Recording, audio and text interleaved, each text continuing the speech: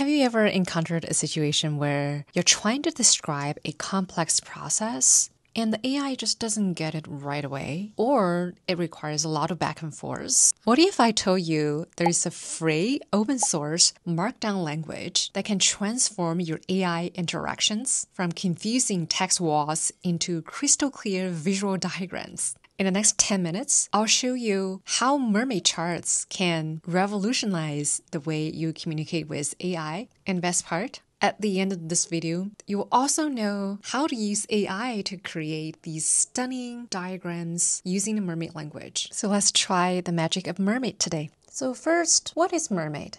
Mermaid generates diagrams from markdown-like text. It is a JavaScript-based diagramming and charting tool. Okay, that's a bit mouthful, but don't leave just yet. Even if you have no coding background or you don't even know what JavaScript is, you're totally fine. And that's the benefit of living in the age of generative AI, because we can train our AI to understand this easily. Now, another good thing is if you go to mermaid.live, there is actually a live editor for you to quickly go through what kind of diagrams is available using the Mermaid language. And just look at this. It's not really typical codes. It's a text-based language. And what I found to be very useful as a first-timer, which I was only a few days ago, is actually to use Notion. I'm not a super heavy Notion user, but it's a fantastic tool to instantly render out the diagrams using Notion's built-in Mermaid files. Before we ask AI to do anything, I think it's really important we understand the Mermaid chart logic. I know I said no programming course in this video. Please just give me a few minutes and give yourself a few minutes. It will benefit all of us in the long run. So here I just opened a Notion page. You can feel free to use mermaid.live to follow along. Okay, so in Notion, let's start a code block by doing /code. And you see here, Mermaid, click on it. It is giving us a simple diagram, just really quickly. So here, this is the graph name. You can write graph or flowchart, and this is orientation. TD means top down. You can also try bottom top, so you see the arrow direction switched. And you can also do left and right or right left. So it's really simple like that. And this is the most simplistic form of a diagram. And you directly write what you want to put on these rectangulars. Like just type mermaid and do dash dash arrow, then space, another word for your next rectangular process. And if you want, rather than a solid arrow, you want a dotted one, you just put a dot in between these two dashes, and you get a dotted arrow. Okay, but in today's tutorial, let's try a fun one. So let's delete all of this. So let's build a flowchart. Think about it. The possibilities are infinite. It can help us understand a messy conversation between you and your client if you have the transcript. Or if you are a developer, you want to build a process diagram to better understand the user journey for your app. And for today, let's try a decision-making flowchart. So first we just say flowchart, and let's give it an orientation. Let's try top-down, TD.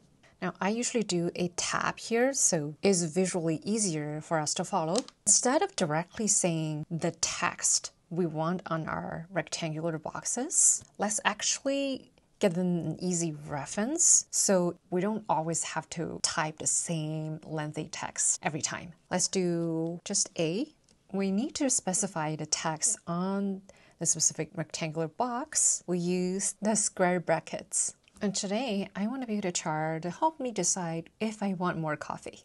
So let's say the first box is want more coffee. And remember that you cannot put any space after A and the square brackets. Say if I do a space here, then it'll show up an error. And fun thing is you can actually put emojis here if you want. Let's add a coffee symbol here. Nice. Then we do space, 2 dashes, arrow, For those of you who are familiar with flowchart, know that the most common shapes we use in the flowcharts are number 1, rectangulars. They represent processes. And number 2 is actually a diamond box. That's where a decision making is happening.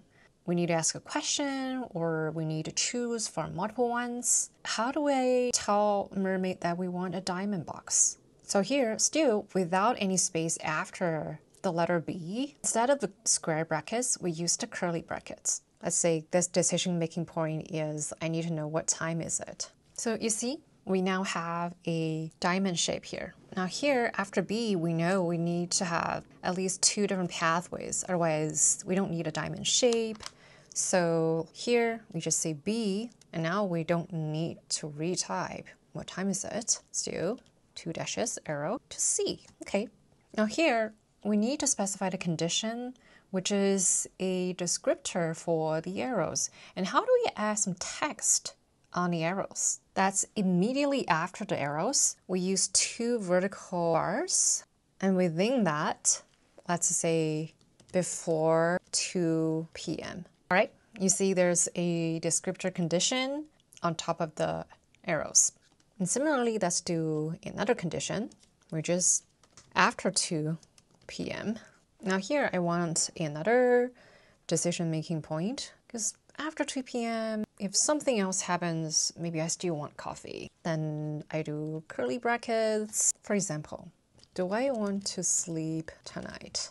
Trust me, 100% for me, almost. The answer is yes, but you never know. Then you see here we have another diamond shape decision-making point. Okay, let's do the last 2 lines. D. So if the condition is, yes, I do want to sleep, let's do yes in between the vertical bars and get a E rectangular. Let's do a regular rectangular box, switch to decaf. Okay, see here, this is the yes condition. And let's do a no condition, which is D, arrow, no, F. Let's say here, full caffeine for those who do not want to sleep. Okay, so here, I'm just using a couple lines of text, and then I got a pretty nice diagram, flowchart. Now here you might ask, this is kind of plain. I want some color, and you got it. I mean, there are ways to add it using text too, but hey, we have AI. This is 2025 already. Let's just ask AI. Let's just copy this text. Let's go to ChatGPT. Let's just ask, I have this mermaid chart. Can you help me to style it with color so it look more visually appealing and professional? And then just give the code. Okay, now we can just copy from styling and these are just hex codes for color. Let's just copy this and go back to Notion and paste here. And yeah, instantly magic. Whoa. See, after I paste in these from ChatGPT, we got a much nicer flowchart. And then if you have more specific needs, like you just love green or certain color combination, go for it, right? If I were to type these line by line and I have to look up the specific hex code for a specific color, it will take me at least an hour on top of building this chart. So a lot of time saved. Now, similarly, I try to turn this meeting notes about a Q4 product launch planning. Yes, it's hard to read. And I asked ChatGPT to create a flowchart in the Mermaid language. And this is what I get afterwards.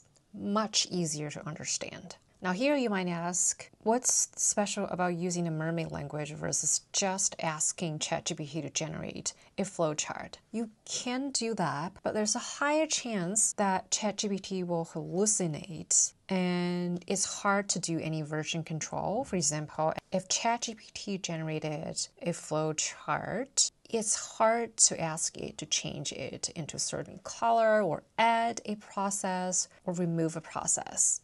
It's very time consuming. By using Mermaid, we significantly reduce the rate of hallucination and uncertainty because we are sharing a code-based solution with AI.